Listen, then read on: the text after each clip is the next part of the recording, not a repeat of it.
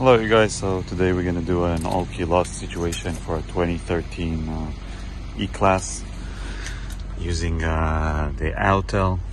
We're going to be using the XP400 with the emulator connected to the XP400 to the Autel, and we're going to be adding an aftermarket key. We're going to be using the 2 batteries one. So it's a 2012 E-Class. We're going to start by just logging into the car. The car has an active alarm. So it's an all key loss situation. So anyway, we're not going to know how we need to connect. I always recommend just connect to the car through the OBD. And we're going to go to Mercedes. After we're going to do that, we're going to be going and doing it by smart selection.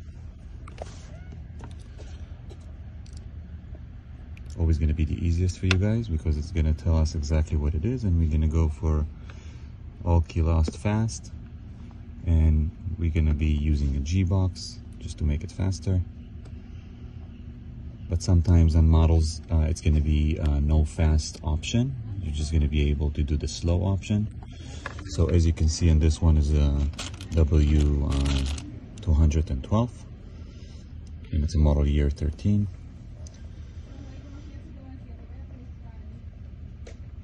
So all key lost is currently unsupported in this version. So the way we're going to do that, we're just going to go to the all key lost in a regular version on vehicle.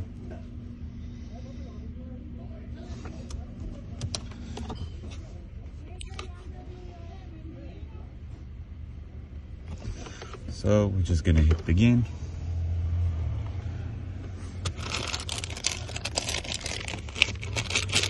And now it asks us to put the blank key. So just for your recommendation, I know some of the keys are bad. I'm using the double battery ones. Appearance to be working way better. So it's asked us to put it in the IR radio. It's basically this. You're going to see infrared inside. And we're just going to hit OK.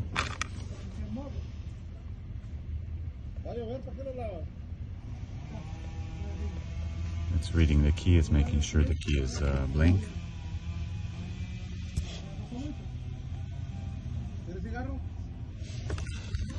So ask us if we have a password, so we don't, it's an all key lost. We're going to press OK to enter the calculation. Now it's going to ask us to connect the OBD and everything, which we already did. So basically the OBD is here, USB to the XP400 as this cable, which is APB125. That's the emulator. We're just going to place it in the ignition, and we're going to hit begin.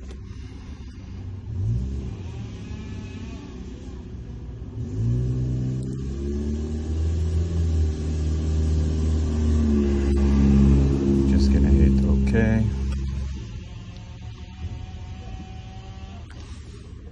Okay.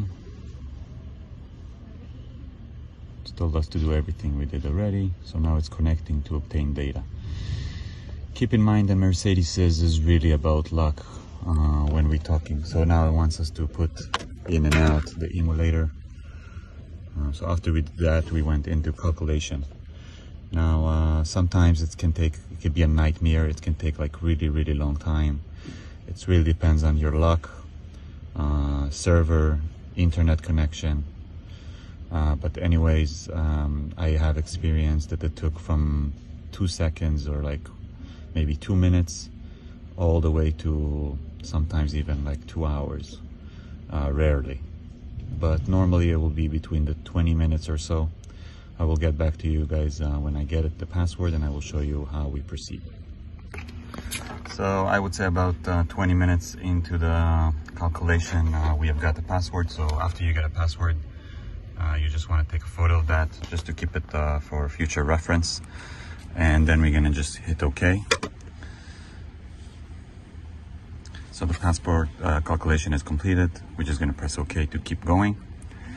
It's going to generate the key file. So generating a key file basically means that it takes the EIS data and the code, and it's basically writing a new key slot for this key. And now we're going to write the key file into the key itself. So we're basically going to put the key into the IR. We're going to press the OK. It's detecting the key. And this is the moment that it's basically writing the key.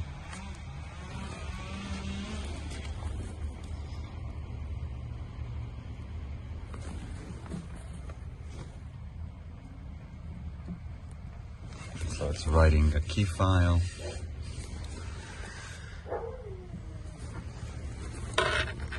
And after it's going to do that, we are basically done.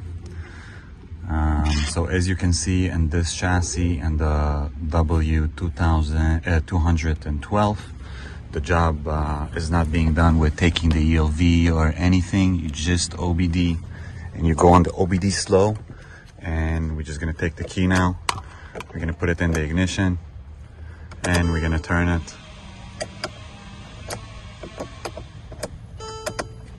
And as you can see,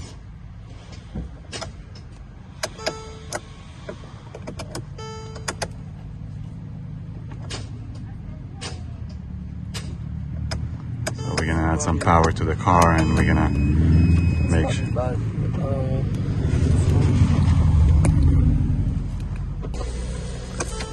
So after hooking a battery charger, the car started right away. So this is how you do, the job is done.